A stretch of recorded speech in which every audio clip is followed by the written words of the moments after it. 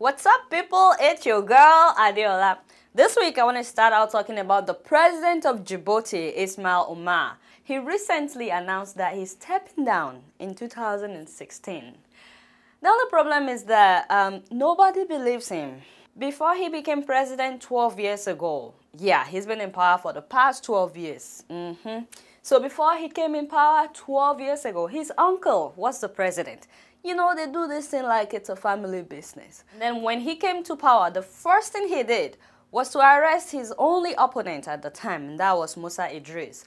And so by the end of his first 6-year term, nobody was willing to run against him. So he was the only candidate for presidency during his second tenure. And of course, he won. Last year, you will not believe this man changed the constitution of Djibouti to allow him to run for his third term. Seriously? And in 2011, before the election, he jailed the opposition parties twice before the election. So by the time election came, all the opposition parties boycotted the election because, you know, they know what happens when you oppose the president. And now he's saying that he will be stepping down in 2016. He said, I swear I'm stepping down in 2016. And it's like, really? Yeah, right. Yeah, we'll see how that goes. When 2016 comes, we'll see what happens. This is so typical of African leaders. They get in power and they don't want to leave. What is it, by the way, with African leaders that when they get in power, they don't want to leave? You guys know Muammar Gaddafi was there for 42 years before he was killed. You know what? Let's talk about those that are alive right now. Theodore Obiang of Equatorial Guinea has been in power for the past 32 years. And it's the same thing with Jose Santos of Angola. He's also been in power for the past 32 years. Even Mugabe, at the age of 87 and dying of cancer, you know, he recently announced that he's running again in the next election. It's like, what? After 31 years of being the president of Zimbabwe. The same thing with Biya of Cameroon. He's been in power for the past 29 years, you know, making sure his wife keeps looking good with all those wigs. And the list goes on. Museveni of Uganda has been president for the past 25 years. And the king of Swaziland has been in power for the past 24 years. The president of Burkina Faso, Blaise, he's also been in power for the past 24 years. That's exactly what I'm saying. All these African leaders, they get in power and they don't want to leave. And Nigeria is not left out of the list. You guys remember when Olusegun Obasanjo was president of Nigeria? He tried to change the constitution so he could run for the third term. This is besides the point that he was a president in the military regime, and then he was elected during the democratic regime and re-elected for his second term, and then he tried to change the constitution so he can run for the third term. Baba Yabo, you're not the only one. Come on. You can imagine our present president, Goodluck Jonathan. As soon as he got into power, his first agenda was to amend the constitution to make presidential terms from 4 years to 6 years. Can you imagine? Think, is this the only thing that they get concerned with when they are in power? Now, if you look at the list of all these African leaders that I just mentioned, they all have a reputation for corruption. They get in power, they rule for decades, making sure they embezzle all the money that they can. What a shame. I'm just keeping it real, y'all. Speaking of embezzling money, you guys know that since independence in 1960 to 2010, Nigeria has reportedly lost $500 billion to corruption. Money is coming to me. Money is coming to me. I'm not saying 500 million, I'm saying $500 billion. Money is coming to me. Money is coming to me. You know, I'll tell you some things that $500 billion could buy. Right now, Nigeria would have additional 38 universities with endowments the size of Harvard University. Can you imagine having extra 38 universities in Nigeria? The size and the standard of Harvard University with all that it has? Oh my goodness, that would have been wonderful. Can you imagine? The whole world will be coming to Nigeria to study instead of Nigerians going overseas to study. You know, you find us everywhere, you know, US, Europe, Asia, Ghana. Nigerians go to Sudan to study. I'm not kidding you. They go to Sudan. No offense to Sudan, but you know, Sudan?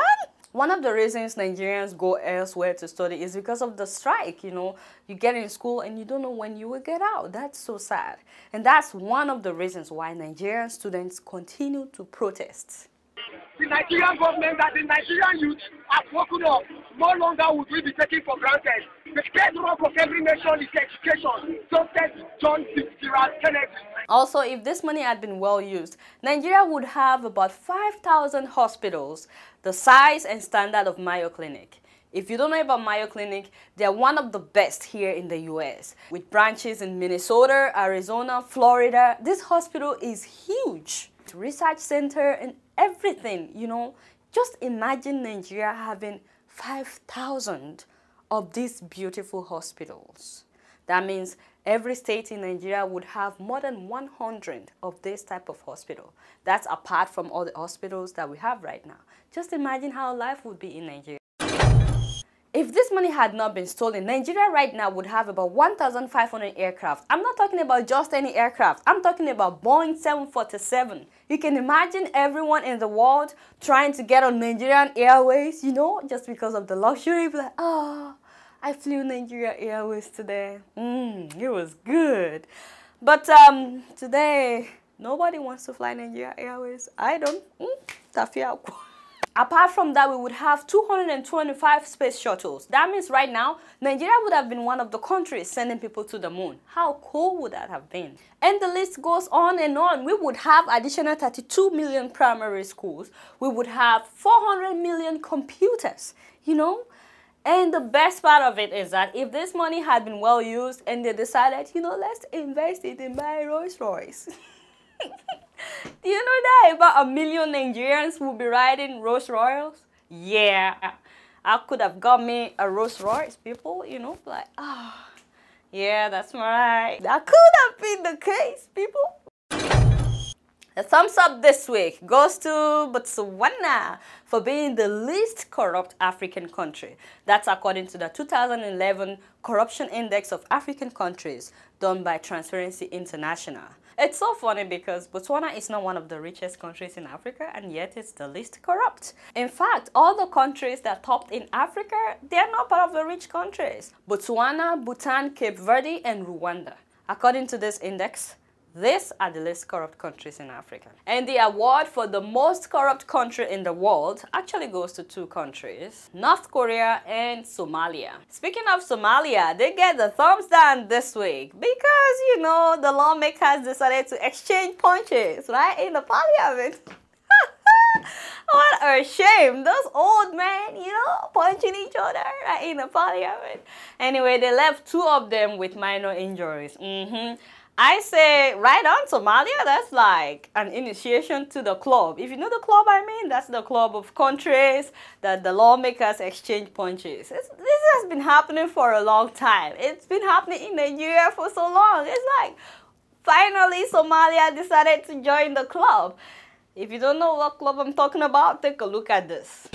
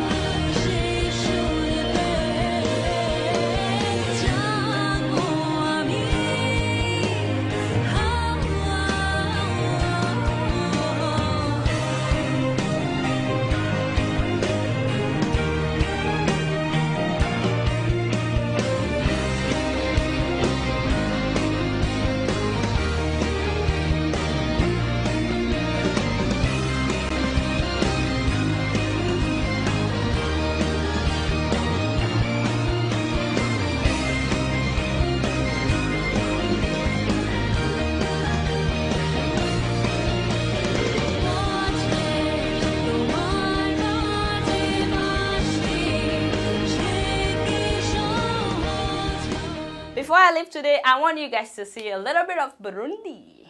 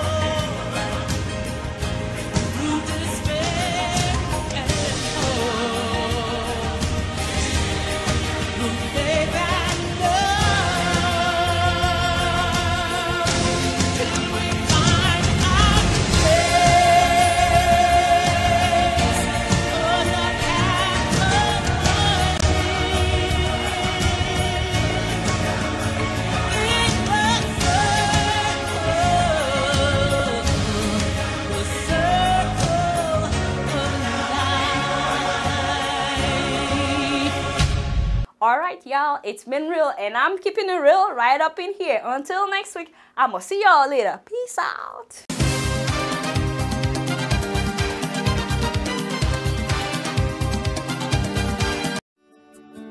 Welcome to Forstview Luxury Hotel. At Forstview Luxury Hotel, we offer excellent service. Our rooms have all the necessary facilities to make your stay comfortable and memorable. You will also have access to internet service, breakfast, 24-hour power supply, full air condition, free international calls, free tire pumping service, and free car battery charge. So what are you waiting for? Quickly visit Forstview Luxury Hotel. We are located at number 1 Adeola off Raji Rasaki Road, First Estate, Amuwo, Odofin Festac, Lagos. For more information or reservation, please call us on 08075787135 or 08099900601. You can also take advantage of our online ongoing promo at www.forceviewhotel.com to make your reservation and payment for your favorite room, which attracts a discount rate. Please note, rooms are reserved based on first come, first serve. Forstview Luxury Hotel. Experience the home of comfort. They come.